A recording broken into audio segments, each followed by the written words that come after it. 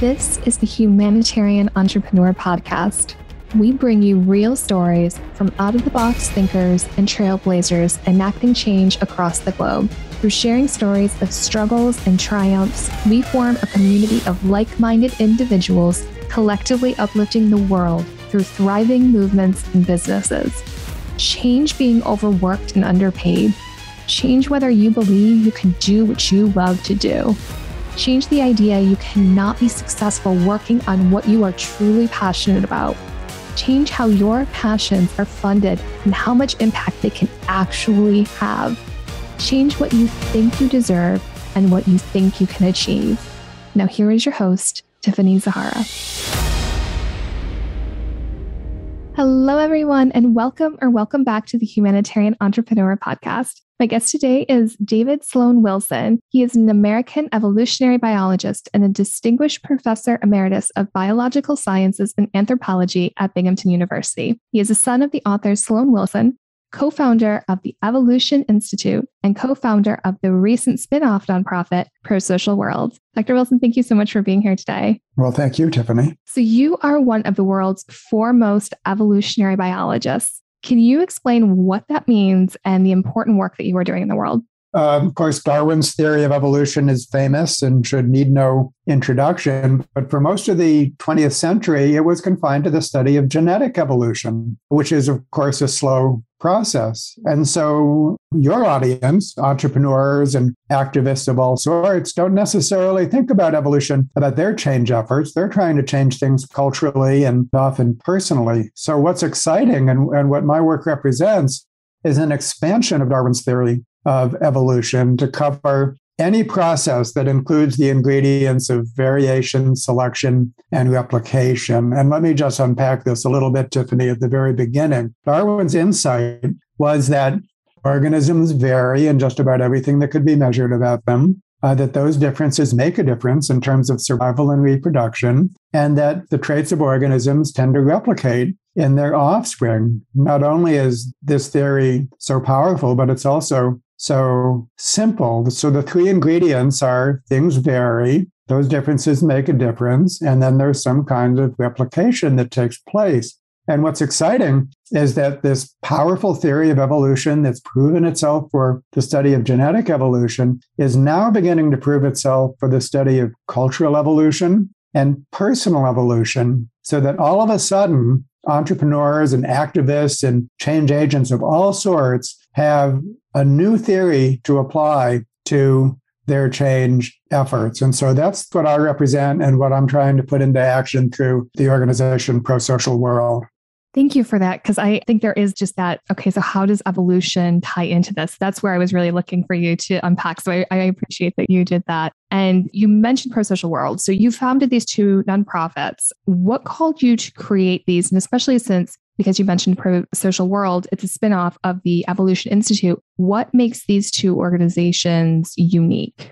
Well, I started out as a scientist, an ivory tower type, not doing any kind of activism. But my topic was altruism, basically. How does everything that we associate with goodness, everything oriented towards the welfare of others or society as a whole, how can that evolve by a Darwinian process? And that can be asked of other species. It could also be asked of humans. And gradually, the more I studied altruism in relation to human life, then I wanted to become a practitioner. And so I started to do this first with my own research. At that time, I was living in Binghamton. So I started what was called the Binghamton Neighborhood Project, and I studied individuals that differed in their altruistic tendencies. Some are highly prosocial. By the way, I like the word prosocial better than altruism. It's a more general term. It refers to anything oriented towards the welfare of others or one's group as a whole. So I studied individuals that varied that way. And I just said, individuals vary in just about anything that could be measured. That goes for their prosocial tendencies. So just imagine the sweetest, most prosocial individual that you could possibly imagine, and then imagine their opposite. And how do they succeed and how do they fail in life? What are the advantages and disadvantages associated with this particular kind of individual difference? And so gradually, I wanted more opportunities to do this, working not just as an individual at my university. And so to create a nonprofit, the Evolution Institute was co-founded with a political scientist named Jerry Lieberman. And then ultimately, my projects within the Evolution Institute grew sufficiently so that they spun off to become their own nonprofit. So, I mean, clearly, we can do things as individuals, or we can do things much better as groups. That's another general lesson that we need to get on the table here. Groups that are appropriately structured are much more efficacious and much more fulfilling for their members than individuals trying to do things on their own. And so that's an important thing for us to be talking about as part of this conversation. Thank you. I always really push the idea that we're not in this alone, because that when we're in the space, it can be very, very isolating as activists and change makers. It's, depending on the parts of the world, there may be more or less support. But again, this is a community and we are all in this together. We're all trying to uplift the planet and do what we are feeling called to in our specific way. So I really appreciate that you really emphasize that working together as well. Yeah, Tiffany, it's one thing I can say as a biologist is that throughout our long history as a species, stretching back hundreds of thousands of years, and then the species that we came from, stretching back millions of years, individuals never lived alone. They always lived in the context of a group. And in the case of us humans, those groups were, for the most part, highly cooperative groups. So we always had others that we could rely upon, and our brains and bodies evolved in that context. And so that means when you isolate individuals, and so many individuals are isolated in modern life, so they only have their own resources, our brain and bodies interprets that subconsciously as an emergency situation. An emergency situation has become the normal state of affairs for so many people. And so the most therapeutic thing you can do for individuals and what they do is to organize people into small and appropriately structured groups. And appropriate structure is key here, because it's not that any group is good. We know from our experience, groups can be terrible things. So it's not that groups are always good, not at all.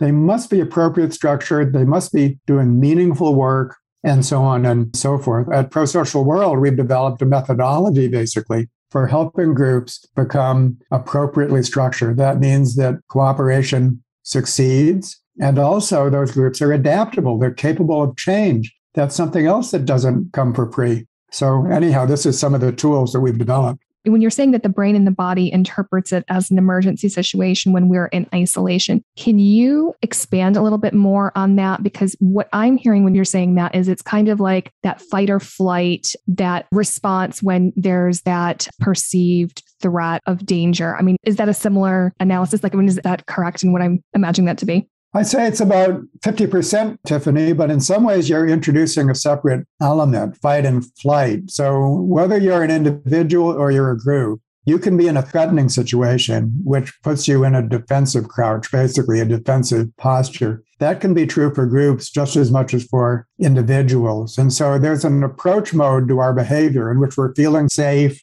we're satisfied, our basic needs have been met. And so now we can explore our relationships, explore our environments. That's what we need for positive change as opposed to reactive change. And that's true for both individuals and groups. So if you're only as an individual in the first place, you're probably not in that safe space. Or if you are, it's only thanks to a larger society that needs attention. And so groups are better able to create that safe space for their members. Of course, the first order of business is for the group to be a safe social environment for people to extend themselves. I kind of liken it to a turtle, which is capable of pulling into its shell or coming out of its shell based on how it senses its environment. So when there's danger, the turtle pulls into its shell, and there it sits. It's not going to go anywhere, is it? When it's safe, the turtle comes out of its shell and it trundles about very happily. So we are those turtles. And so we need to create the social environment that enables us to come out of our shells. And when we do, you don't have to teach a turtle to come out of its shell. It knows how to do that. You just have to provide the environment for it to come out of its shell. I like that analogy. So then can you explain about how your organization, specifically the spinoff, the Prosocial World, has that appropriate structure so that people can start to come out of their turtle shell? Well, we rely heavily on two pillars, as we call it, but let me just introduce the first one based on a woman named Eleanor Ostrom. And I'm curious to know if you and your audience already knows about her, so I can ask you, not trying to shame you to. It's okay. I'm not familiar. So I'm very interested because I was doing my research before this website. And so her name wasn't popping up. So I have not heard of her. So I am very interested in who she is and how she's impacted us. This illustrates something very important that I call the archipelago problem, which is that many islands of thought and practice with little communication among islands. The word silo conveys the same thing. What that means is that somebody like Elinor Ostrom can be as famous as she could possibly be on her island, on her particular domain, and totally unknown beyond her borders. That's the case with her and with most other people that you can talk about. And one of the things that needs to be done is to actually address the archipelago problem, because so many times you find either ideas or practices that actually work very well. People have figured things out. They're functioning just fine. Thank you very much. But because of the way it's all framed and has arisen, it doesn't spread beyond its borders. And so what's needed is a common language, a way for you to explain things. And we can say such things as all groups need to be cooperative. Cooperation is something that all groups need. It doesn't matter what they're doing. They have to cooperate to do it. And adaptability is something that all groups need, especially in this day and age. Do you know there was a time in which every generation was like the one that preceded it? It was not required change, but now it is. And so if you're not flexible, either as an individual or an organization, forget it. You'll be left behind. And so cooperation and adaptability are two things that all groups need, and that we think that we have the tools that we can provide for any group, no matter what it's doing, and any scale. Let's bring scale into this. We've already talked about individuals forming into groups, but of course, those groups are tiny compared to what needs to be done ultimately at a global scale. And so the concept of multi-level comes in very importantly. If we're really going to change the world, we have to organize social life at multiple levels. Think of like levels of governance, everything from town governance up to county, to city, to state, to federal, and hopefully international, although that's very weak, and multiple contexts. This is very demanding, what is required for true social change. But these principles are actually applicable across all of those scales. And so we might be talking, for example, about the Ukraine crisis, or we might be talking about just a problem within your particular group. Isn't it great that we have a vocabulary that can accommodate such different things? But shall I proceed with Elinor Ostrom? Yes. I am curious, is this a real person or is this just like a theory? No, Elinor was a real person. Oh, okay. Elinor Ostrom was a political scientist, and she's the tragedy of the commons. And I'm betting that most of your audience knows that term. It's basically when any group is attempting to manage a common resource, like a forest or a lake or a pasture or the groundwater, there is a temptation for its members to take more than their share. And that leads to the overuse of the resource. So that's the tragedy of the commons. And economic wisdom was the tragedy would always occur. And so the only solution is to privatize the common, which you can't always do. But the whole concept of privatization owes itself to this idea of the tragedy of the commons. Or if you can't privatize the resource and you cannot privatize the groundwater or the air, then you have to regulate it, some kind of top-down regulation. And what Elinor discovered by actually studying groups that are attempting to manage common pool resources is actually they varied, back to that variation word, they varied in their ability to avoid the tragedy. And some of them were capable of self-managing. They could manage their own affairs, did not need top-down regulation, did not need to privatize the resource, and that these groups had in common what she called 8 core design principles, which were like the recipe of success for self-managing their resources. And so that's what made her so important, was her identification of these 8 core design principles, which I will list in just a minute. So she did this as a political scientist. And then ultimately, she won the Nobel Prize in economics, even though she was an outsider. At the time she won the Nobel Prize, most economists had never even heard of her, back to the archipelago. And then even after winning the Nobel Prize in economics, she remains unknown in other domains. And so her work illustrates the archipelago problem really well. And then I worked with her for 3 years prior to her death in 2012. And what we did together was to generalize those core design principles. So now we're in a position to describe them in a way that is relevant to any group at all. And so would you like me to list the core design principles? Shall I? Yes, please. And often when I do this, I ask my audience, so people listening to this, to please think of a group that you know well. It could be any kind of group at all that you know well, and then see if this group implements the core design principles well or poorly, and if that might influence how well that group functions. So the first core design principle is a strong sense of identity and purpose. The group needs to know that it's a group. What it's doing needs to be perceived as important. We need to know who is the member, what is their rights in the group. So a strong sense of identity and purpose is probably the most important core design principle. Number 2 is that benefits must be proportionate to cost, not sustainable for some members of the group to get most of the benefits and for other members of the group to do most of the work. Turtles pull into their shells under those circumstances. Number 3, fair and inclusive decision-making, not sustainable for some members of the group to call the shot and to make decisions that influence other members of the group. That is a recipe for unfairness, and it also does not make use of the wisdom of everyone in the group. Number 4, monitoring agreed upon behaviors. We must know that we're doing what we agreed to do. And if we can't do that, of course, all bets are off. Number 5, graduated responding to helpful and unhelpful behaviors. If you're not doing what you should, well, that needs to be corrected. But we don't need to be mean about it, at least not at first. I mean, most people, fail now and then, and a friendly reminder is enough. But in some cases, it is necessary to escalate and ultimately exclude people from the group if they just can't get along. And so that response to unhelpful behavior has to be able to escalate. And while we're doing that, then we should also be abundantly praising and reinforcing helpful behavior. So abundant support for helpful behavior coupled with mild punishment for unhelpful behavior that escalates only when necessary. There's a whole piece there that's very important. Number 6, a fast and fair conflict resolution. Conflicts will occur in a group eventually, and they must be resolved as quickly as possible and in a manner that's regarded as fair by all parties. And so number 7, authority to self-govern. A group must have elbow room to manage their own affairs. And if they're being dictated from without, then of course all bets are off.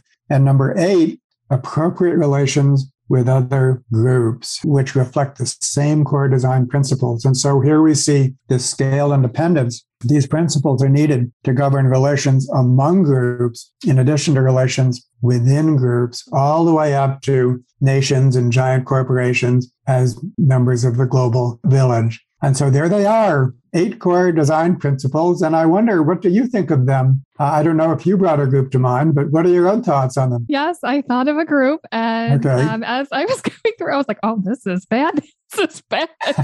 So, yes, it was very interesting to compare the two.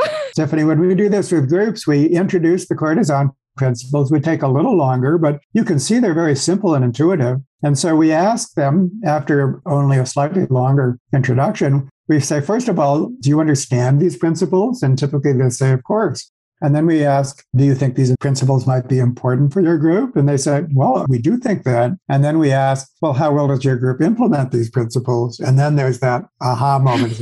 Wait a minute. Uh-oh. Absolutely. So you were saying that there are 2 pillars to the prosocial world. You introduced Elinor Ostrom, and then you were talking about the 8 core designs. What is the second pillar? Well, the second pillar is called contextual behavioral science, which sounds super geeky.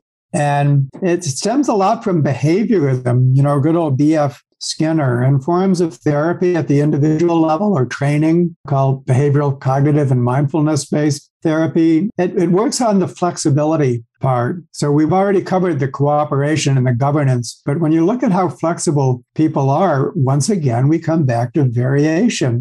Some people are more flexible than others. In one of the studies that I have in mind, they related flexibility to response to stress in your life. So just about everyone experiences stress in their lives, but when does that compromise mental health? And it tends to compromise mental health in people that are not flexible. They don't know how to deal with these stresses, and so it wears upon them. But if you're flexible, then basically you're capable of responding and adapting in some sense so that these stressful events do not compromise your mental health. And so it turns out that techniques have been developed to teach flexibility. It's not something you're born with. It's something that you can learn if you're not already flexible. And so the contextual behavioral science pillar teaches those flexibility tools. And there might not be enough time, Tiffany, in this conversation for me to go into it in detail. Oh, I was going to ask you to, because I'm very, very curious. Well, I'm happy to do so. And it brings us back to approach and avoid. And so often we are reacting to things in our lives, and these things are adaptive. When you're in a defensive crouch, when you're a turtle that's pulled into your shell, that's an adaptive response. There's so many things that we have learned to do, and often without knowing it, unconsciously, that are serving us well, but only in an extremely limiting sense. So, for example, we might want a great relationship with our partner, but we might also want to control them. We might worry that they'll leave us. And so we'll now behave towards them in a way which is serving our interests in some narrow sense, but not in any kind of long-term sense. And so life is full of things in which we're responding in ways that are adapted in a limited sense, but they're not taking us towards our valued goals at all. I mean, as far as anything expansive for ourselves or our groups, forget about the whole earth. They're part of the problem, not part of the solution. And so what these methods do is first of all, they cause you to reflect upon what are your valued goals? What are the directions that you really want to move towards? And that would be something like a great relationship with your partner, or helping my neighborhood address sustainability goals, or anything prosocial. To fix that in your mind, what's the valued direction that you want to go? So we build up your values that way. And that becomes, in evolutionary terms, a targeted selection. This is what we're going to try to do. Well, that's in your head, values are. And so what would you actually do in order to achieve these valued goals? Now you build out the action part. And so these are the behaviors that you really want to select, the enlightened behaviors.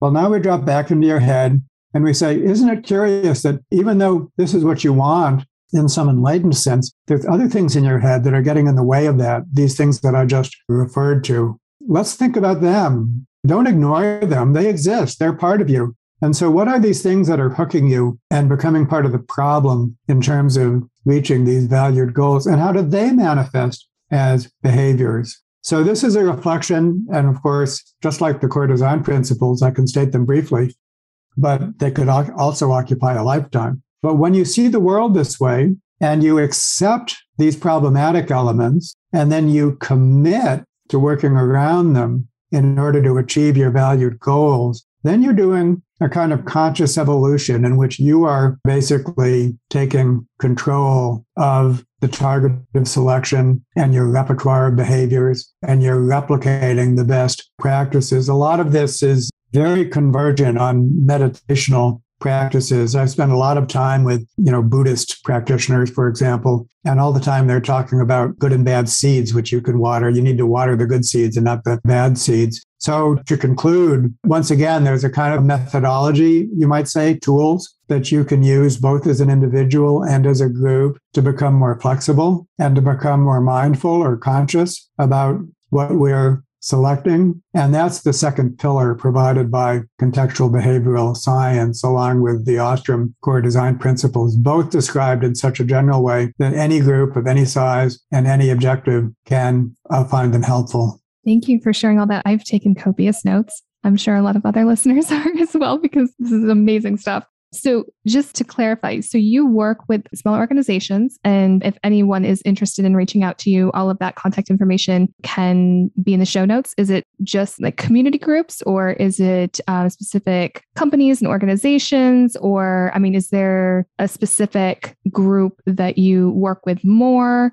just for anyone who is interested in working with you and the work that you're doing?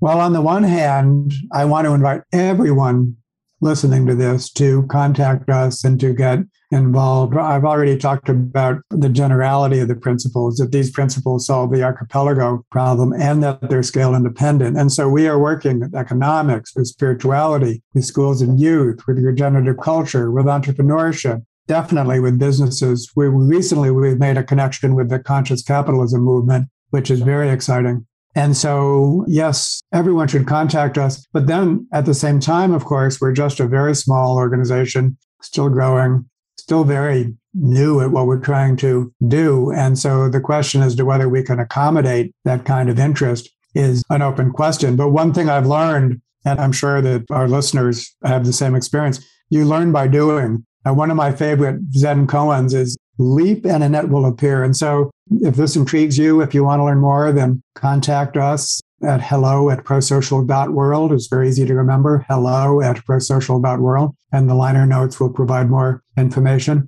And then we will begin a relationship with you as best we can. And of course, if you're bringing resources to the table, if you have capacity, then things will go still better.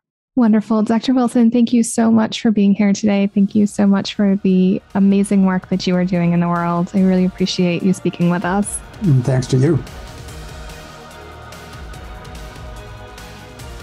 Thank you for listening to the Humanitarian Entrepreneur Podcast. I hope you feel inspired by today's guest to find and lead with what makes you stand out and to take your own action in the world. Visit us at humanitarian-entrepreneur.com for the latest inspiring content and ways we can help drive change in your business or nonprofit.